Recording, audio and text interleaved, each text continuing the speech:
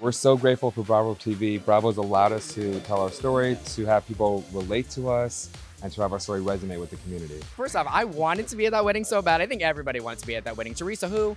Like, we wanted to be at your wedding. So give us a sneak peek as to what we get to see. It is an epic ceremony. So it the is, decor was amazing. It's more on the Indian side. As you may know, Indian weddings are not just, one ceremony, one reception. They're 3 days long. We had about 6 events for our wedding. I combined my outfits, his outfits, my parents' outfits, our wedding party's outfits.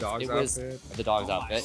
It was 32 outfits that I coordinated. So you're just gonna see it all. It's not just a wedding. It's much more than that. It's for us it was a wedding, but it was our chance to show the community and the world that you can get married if you're gay. You can have that big gay wedding. You could have children. You could have the family. You could have it all. Like his mom said, you can have the wedding of your dreams. When I was struggling with my sexuality growing up, I wish I had someone on TV in the media that looked like me, that had my color skin, that was Indian, that came from the same sort of background, and not just being Indian. It's universal.